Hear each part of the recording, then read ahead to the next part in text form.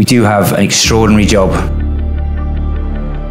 It takes courage and resilience, determination and ambition. We rise, we fall, and we rise again stronger. We don't give up, and we do it because we love it.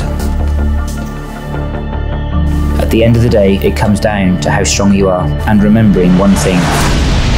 True strength comes from within. It's all I've ever wanted to do, and I'm just so grateful that I'm living my dream. You just have to go out there, do your best, and hope that that's enough.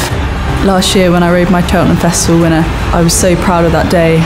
Given the opportunity, I'll be able to do it again. In front for Bridget Andrews and Raheel. She's gritty, she's tough, she rides well, you know, and I think it's about time we probably stopped talking about lady jockeys and just called them jockeys.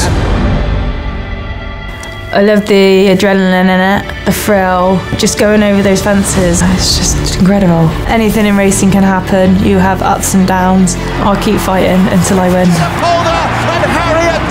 Your first Cheltenham winner, your second ride in the rules, and you've just won with a half dislocated shoulder. Yes. Wow, that's the kind of stuff that champion jockeys are made of. I am resilient. I can pick myself up and brush myself off and keep going. I had plenty of falls and it still hasn't stopped me.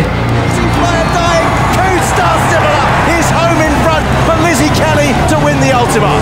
After last year, I had made my peace with never being a Cheltenham Festival winner, and now I am. They're as good as the men when they're given the chances. There's no limit to what we can achieve, Because true strength comes from within. so be ambitious and be brave. Be proud and believe in yourself. Because we are extraordinary.